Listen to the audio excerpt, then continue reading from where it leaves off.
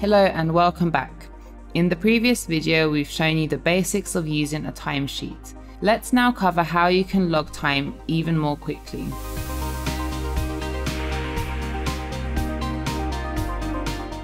When a new week starts, you can copy activities from last week here. Now all you have to do is enter the hours for this week and add or remove rows as needed. Another way to quickly populate your timesheet is by using templates. Go to a week that has some activities, save it as a template, name it, and the template will show up here.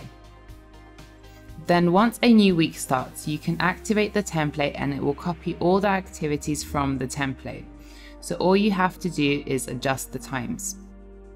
Here you can see the contents of the template. Change its name and delete it. All templates are private, meaning only you can create and see your templates.